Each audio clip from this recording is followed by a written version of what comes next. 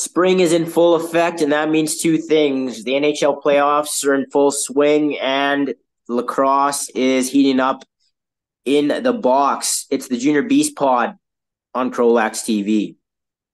That's Klucha, and he goes short side low.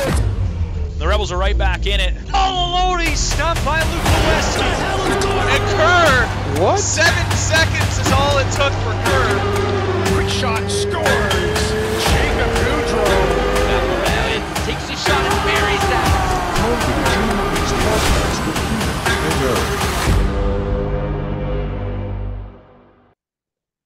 To quote the late, great Bob Cole, oh, baby. It's been a hell of a start to the RMLL season, as almost everybody, if not everybody, I actually think everybody has played at least one game. So everybody's dipped their toes into the 2024 season. And before we get into what took place this past weekend, I want to hear from you, Keenan, and how are you doing? For those of you new to the pod, I'm Muhammad, joined by Crowlax executive Keenan himself.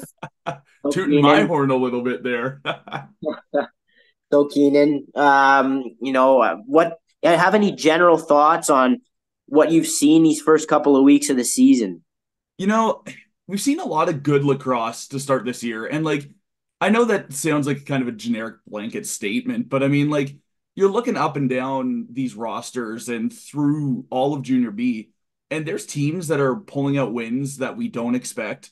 There's teams falling where you don't expect them to fall, and we've got a little bit of everything going on. It's just a good season of lacrosse so far for these first 2 weeks. Yeah, no, I mean, I can't disagree with that. I think we've seen the energy start to build here as teams have gotten their rosters together. And I mean, there's been, like we touched on in the first couple of pods, there has been a reasonable amount of turnover on some of these rosters. And so it takes a little bit of time, but the theme of games being tight and some good divisional battles already here showing up, I think it looks for a promising and an entertaining season here. It absolutely does. And speaking of tight games, your week 2 recap across Junior B. Saturday, May 4th, we're starting in the north. Starting on the 4th, Mavericks taking out the Rebels. Rebels were at home. That score 6-5. Rampage knocking off the Outlaws 10-7. Warriors taking 2 wins this weekend, a 12-11 victory over the Crude and a 16-7 victory over the Outlaws. And the Chill also knocking off the Crude 17-7. That game was in Calgary on Sunday. That was a little bit of a rough game for the Crude, I will say, but you can't win them all. So looking into the South, Marauders take out the Mounties 8-7. Shamrocks an absolutely dominating performance over the Rockies, 31-1 victory. Silvertips, Marauders, 10-9 victory for the Silvertips. And the Mounties taking out the Rockies as well, 22-1. Looking down into the Central Division, Mavericks over the Chill, 12-9.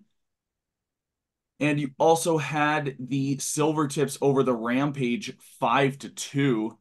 And then looking to the East Division, the lone game, Kings over the SWAT. That game a little tighter than the previous one, 12-11 final score in favor of the Kings.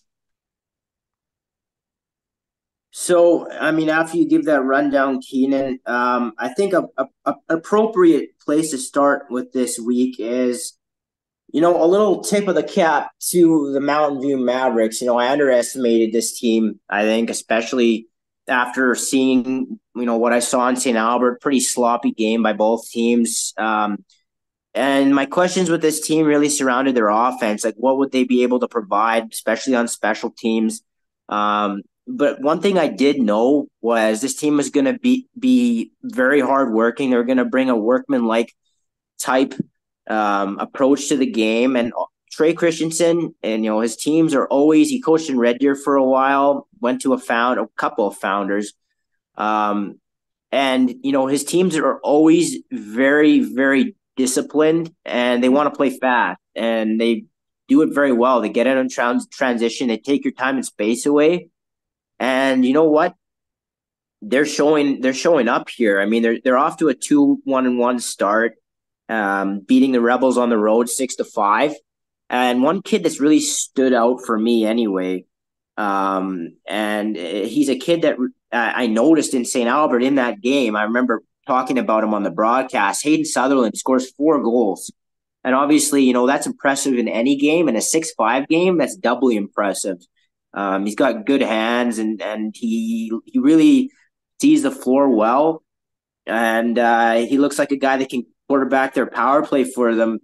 And so I wanted to shout out those guys out in Mountain View, and they're making that Central Division look like it's gonna be an absolute war. No easy outs anywhere, and the race for a playoff spot, unlike in other divisions, is gonna be fascinating to watch. Meanwhile, the Rebels, they probably take a loss that they didn't anticipate here.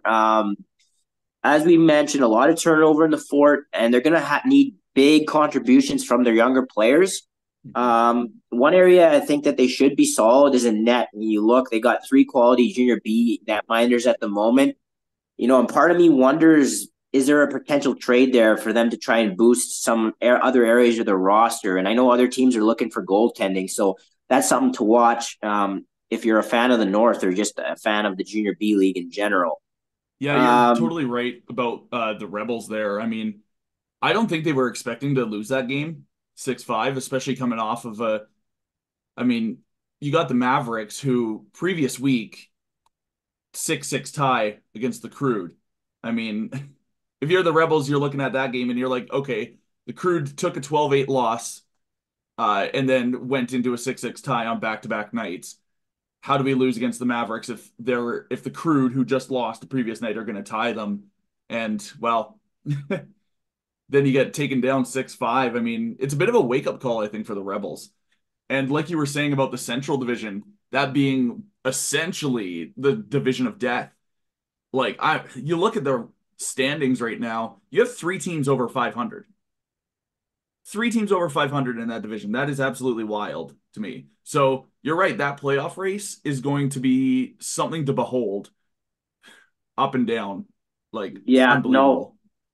that, I mean, every World Cup there's a group of death, and I think it's safe to say the Central is going to be that moving forward. I would be careful though, Keenan. I know you were talking about this team beat that team and how we only beat this team or how we losing to this team. I mean, the transitive property is a dangerous one. Sports never work like that, and True. right. So I would say that I don't know if the Rebels are looking at it that way. I think they've got some growing to do, and they've got a lot of new faces, right? And it's going to take some time for them to hit their stride. So let's go into what was maybe the game of the week here, and the Silver Tips and Marauders. Silver Tips taking it in overtime 10-9. And Mason Schrader, man, he palmed this game. He took it and just absolutely face palmed everybody as he goes off for 5 goals and 1 assist. And he ties the game with 2 seconds left on the clock. Jeez. Obviously, sports are all about drama, and this clearly had it. Meanwhile, with the Okotoks side, Drew Dunbar, hat trick, and former Silvertip Cole Morris with a couple of goals. They got the production from their usual suspects. And in a game that, those are 2 contenders. I know I had them in my top 5 last week. Silvertips at 3 and Marauders at 4. And they lived up to the hype as they went toe-to-toe in down south. What did you take anything from that game, Keenan? I mean, edge of your seat action is how I would call the end of that game. You're down 9-8. You want to win that home opener, and you do it in a dramatic fashion like that. I mean, how does it get any better for the Silvertips fans to see that late of a tie and then a winner in OT? Like, that is what I call the epitome of lacrosse, and it doesn't get more fun than that. No, early season theater in Okotoks as the Silvertips get a big win over the Marauders. Now, the Silvertips would then travel to Red Deer on Sunday at late afternoon. And, Carson Wells got the afternoon off the day prior in Beaumont, and they were able to pull the game out. He's fresh in this one, and he stops 46 of 51, but it wasn't enough. The Rocky View power play scores a couple in the third, and it really was the difference. Nate Schaubuck, and I hope I'm not butchering your name, my friend. I apologize if I am. But, he goes off with 3 goals. He puts the hat trick up. And, Rocky View, they continue to lock down 16 goals against in 4 games now. And for the kids at home, that's 4 goals per game. So obviously, they have an identity like I was touching on before. They're tough. They're tough to navigate when it comes to the defensive zone. Yeah, I mean, again, these two teams. I mean, I don't think it shocked anybody that this was a low scoring game. I hope you bet the under here. But yeah, someone to pull it out 5-2. Yeah, that's practically unheard of to be 4 games into the season and running at a 4 goal against per game pace. Like these games typically, like in historically, have been high scoring. But this, like, not just with Rocky View per se, but like all of these teams, it's fairly tight, fairly low scoring, I want to say. It's not like we're getting like 3-2 games, but compared to before, it feels like the scoring is down slightly, but still 4 goals against per game on average. Very impressive work by the Silvertips to start this season.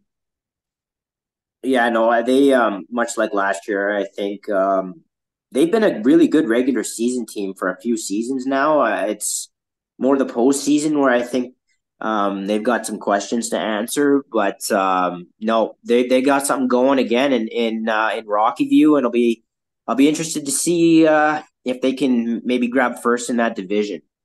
Well, they'll definitely be Now, contending for it. so let's go back down south here, and the Shamrocks they blast the Rockies, and there's no real point in talking about this game, but I do want to say that I do feel for the rebranded Lethbridge squad. I'm not sure what their future holds, and they're just clearly outmanned right now. But I will say that I'm sure there's people there that are willing to fight for the club and keep it alive, and I want to see them rebuild it. There can't I think anybody around the organization, I think there can't be very many expectations. I think the focus now needs to be what can they do in their minor system and what can they do surrounding the team now to make it appealing for players to want to go to, and just yeah, I don't know. It's a tough situation down there right now. But I just wanted to point out that I do feel for those guys, and I hope it turns around pretty soon. So, and sticking with the Okotoks Marauders and the Southern Division, they also played another barn burner with the Mountaineers as they defeated them 8-7. Another razor thin margin with these two teams meeting up. And just like their first round playoff matchup was a season ago, and Okotoks walked out with the narrow victory, just like they did about, I don't know, 9, 10 months ago. This is I think for me, what stands out about this game is this is already almost a certain first round matchup in the South semifinal. So if I'm the coaching staff of these two teams, I'm spending all season trying to figure out, how I want to play the other, what kind of maybe some type of edge I can find. One thing I am doing for sure is I'm adding 2 or 3 new power play looks right before the playoffs start. I think there's going to be some gamesmanship with these two clubs. I think that they know that they're on a collision course, and I think it'll be a great playoff series. Keenen, any thoughts on the Marauders just edging out the Mountaineers? I think the Marauders have been on a very razor, like you said, word for word, razor thin margins for this team. Earlier, we talked about Silvertips just edging them out 10-9 in OT, and then the Marauders over the Mounties was 8-7. And I think you're absolutely correct about the power play looks. I mean, these are two clubs that are super familiar with each other in the playoffs. And quite frankly, I think the team that can, I don't want to say surprise, but the team that can surprise the other one first is going to move on to face the Shamrocks in that South Division final, almost guaranteed. Yeah, and I think it's another fascinating matchup because both teams are so conflicting in their styles. The Marauders have that high end offense. Like if you look at their box scores, they have like three or four guys that are consistently clicking for them. Whereas the Mountaineers are a lot more by committee, sound lacrosse, very fundamental type lacrosse. They're well coached, so I think it's going to be really interesting to watch those teams go at it as the year progresses, in what should be another really good first round matchup. Um, Most likely. I mean, obviously, it's still early in the season, but I'd be pretty shocked if those two teams do not end up meeting in the 2-3. Now we're going to go East, Keenan, and I got to give credit here to Saskatoon. They take Regina right down to the wire before ultimately succumbing 12-11. But you got to remember that they had just lost to Regina in Regina 18-8. And so they bounced back nicely here. And as usual, Jackson Lenz gets his. He gets 5 points on the night. But Henry Elliott, stand up, my friend. 7 points. A Hattie, Roman Marshall, also with a big 4 point game. That's not easy to do, especially early in the season, coming right back after a game that you struggled in.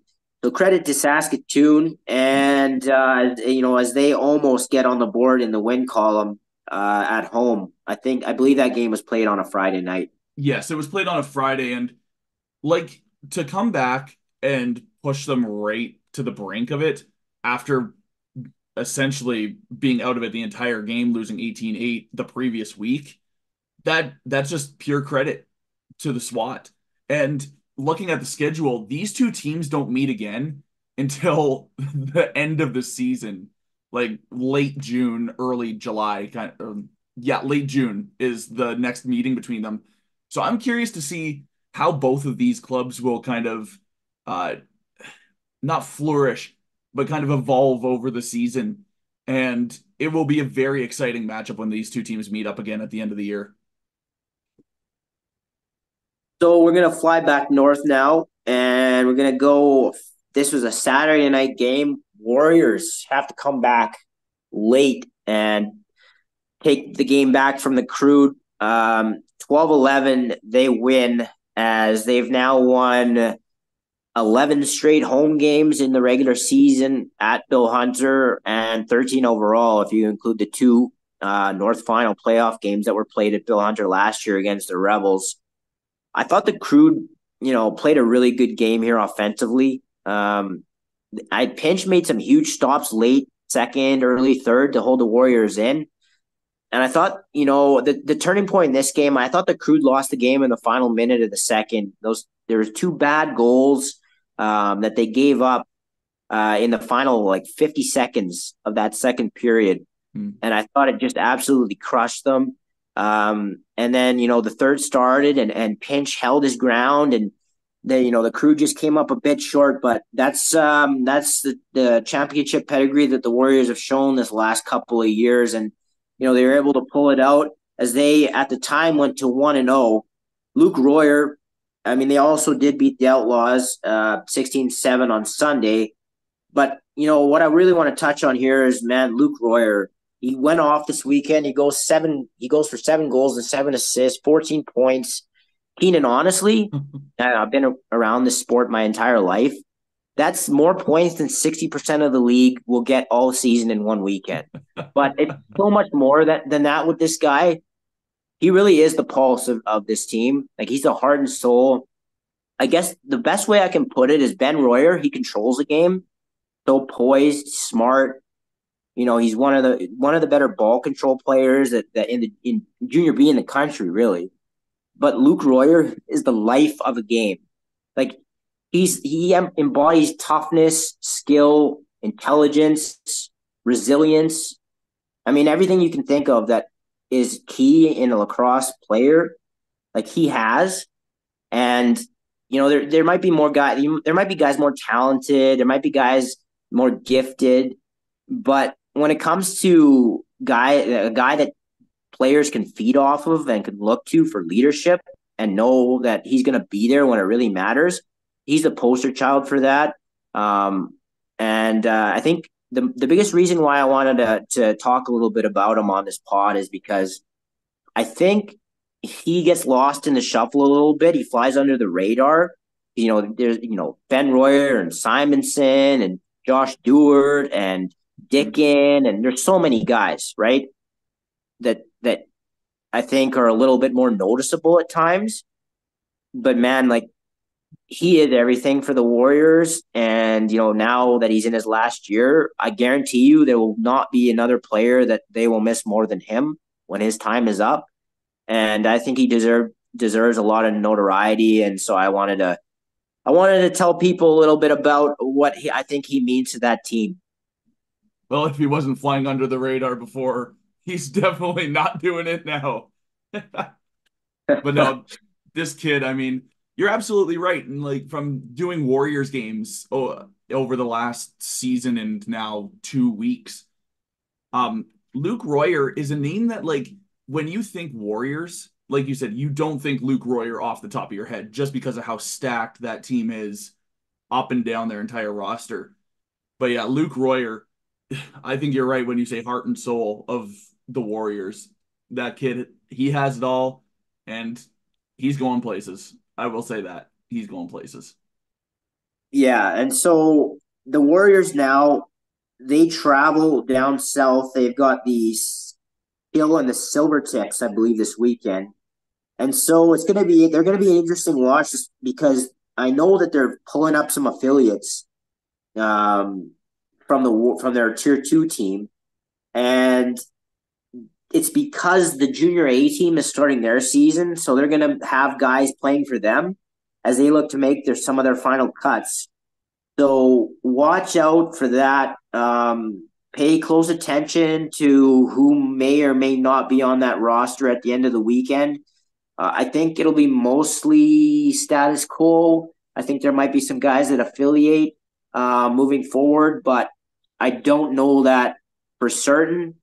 So, but that's just something to watch for people out there. And come Monday, especially, you might want to check out what that looks like and what the landscape and how that may shift moving forward. Just to finish up here on the North, the Crew then after that loss on Saturday night had to travel to Calgary to take on the Chill. And I'll keep saying this, the Chill do take this game by a final of 17-7. I'll continue to say, like, this Chill team, their offensive talent is right up there with the best in the league. Maybe just underneath the Warriors and Shamrocks, but it's pretty close. Another name that I've never actually heard said before, I don't know the kid, so apologies if I mess this up, but Orion Sardison scores 7 goals. And like like the guy's Cy Young. He's got 14 goals and 1 assist this year. Filthy. I mean, it's unbelievable. Like, he's truly Cy Young. For anybody that doesn't understand the Cy Young reference, Cy Young is an award in baseball for pitchers and who have the best record. And so, like, you'll see like 21-4 or whatever, So when stats are written, you'll have a goal, like goals are on the left and assists are on the right. So that's the reference there. He's got way more in the goal column than the assist column, just like a high-end pitcher would have way more wins than he would have losses. That's the reference. But no, he truly is. Like, this guy just scores goals. It doesn't look like he passes the ball all that much, but he scores goals, and that's the hardest thing to come by in today's day and age. So, shout out to Orion, man. The guy's going off. Also in that game, Cash Bannister goes for 2 goals and 4 assists, and Zarski the rookie gets a hattie as the Chill stomp the Crew. I watched the first period of this game, Keenan. There weren't a whole lot of saves being made. I think that's something the Crew have been really struggling with. They're really missing Horn. Hopefully he can get back in the lineup for them. But the biggest thing out of this game that I want to point out is that this was a scheduled loss for the Crew in so many ways. Like, why do we do this? They play the Warriors the night before, then get on a bus at 8 a.m. the next morning. That's like basically hell on earth for anybody who's done that before, and then have to go play a game. I was pretty confident that we'd see this type of a result, and that's what took place. Unfortunately for the Crude, but I think moving forward, I mean, I know there's some teams that request this type of thing where they just want to go play the game and come back. But if that's the case, play it on a Friday or Saturday night. I mean, playing it on Sunday at two p.m. just doesn't make a lot of sense. So I thought that was a tough one for them, but nevertheless, full credit to what I think is a very good chill offense as they take advantage of the spot and win 17-7. So Curious to see what the Chill do against the Warriors on Saturday. It's gonna be a good matchup between those two. yeah, no, that should be a good game, especially, I mean, it's a good opportunity for the chill. The Warriors are going to be a bit shorthanded. Um, so Keenan, having said all that, let's get into some power rankings here. At 5, I'm gonna keep Regina there. I know that they had to fight to win in Saskatoon on Friday night. But I think the boys from out east deserve a little bit of recognition. I've got them at 5. 3 and 4 have to stay the same. I mean, this is basically, you know what? It's just going to be the same as last week. Like, the Silvertips knock off the Marauders. So the Marauders are going to stay at 4, and the Silvertips are going to stay at 3. There's really not much to say about that. I think we talked about both teams at length. And then, at one point, I was thinking about flipping the Warriors up over the Shamrocks just because they look like they're very similar to what they were last year in terms of personnel. But it's not time for that yet, especially with what's going on this weekend. So I'm going to wait on that, see how things play out.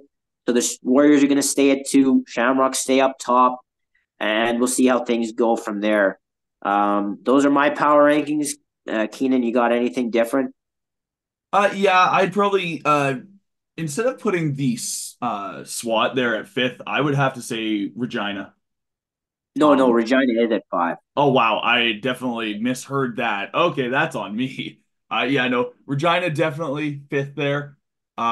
Looking strong. Good job holding off the SWAT. 2 games now in a row. We'll see how that progresses through the year. Moving into 4th.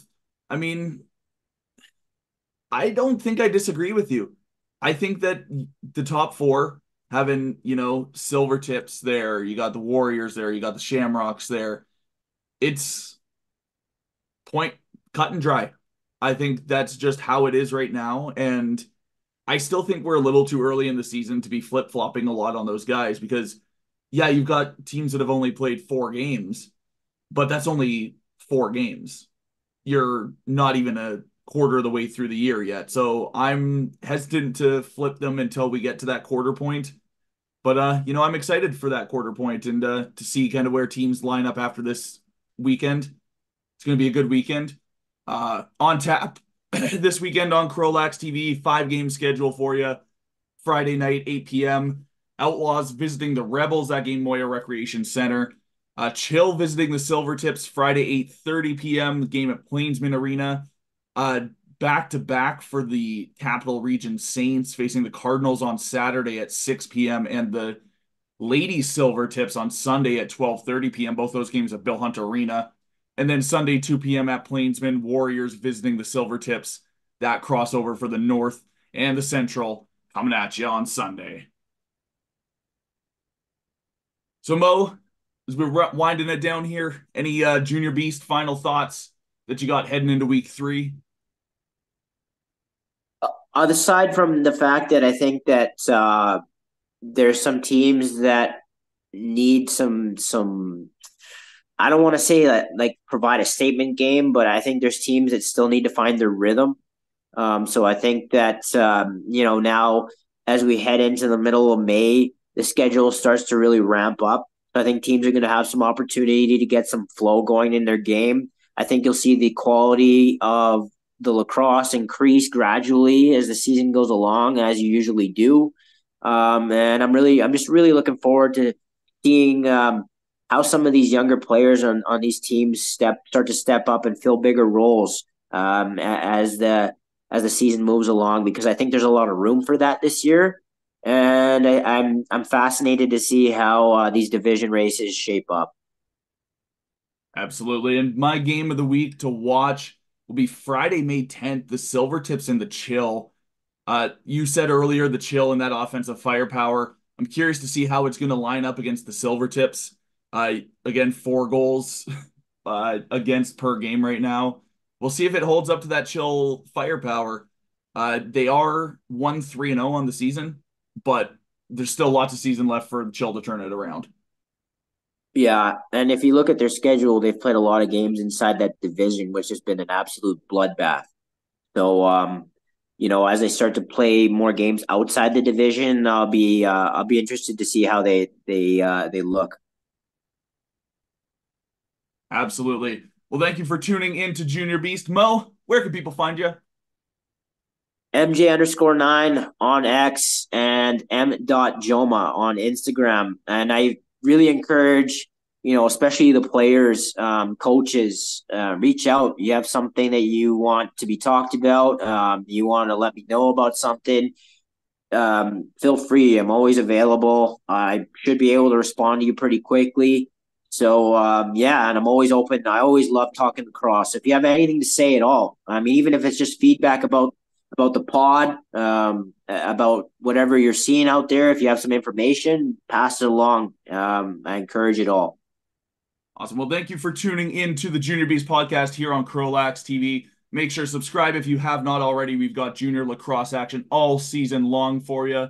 Make sure to follow us on Instagram, Twitter, or X, I guess, and Facebook at Crowlax TV on all platforms. Thank you for tuning in once again. We'll see you next week on the Junior Beast.